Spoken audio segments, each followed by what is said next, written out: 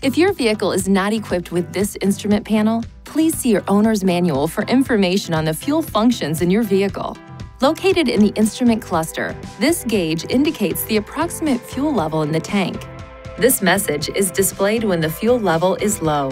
Refuel as soon as practical. You'll see an arrow next to the fuel pump icon that indicates on which side of your vehicle the fuel filler door is located.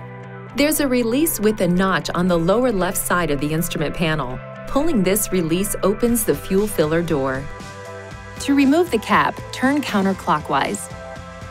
Put the cap in the holder on the fuel filler door while you are refueling. After fueling, turn the cap clockwise until a single click is heard, indicating that it is locked in place. Then close the fuel filler door securely.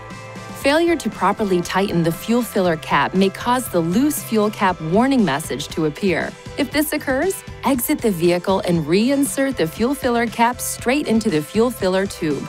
Turn the fuel filler cap clockwise and tighten until a single click is heard. Press the OK button on the steering wheel to turn off the loose fuel cap warning. Failure to properly tighten the fuel filler cap after the loose fuel cap warning message is displayed may cause the malfunction indicator light to illuminate. If you have taken the appropriate steps and the indicator light does not turn off, it is recommended you visit a Nissan dealer. Please see your owner's manual for important safety information, system limitations, and additional operating and feature information.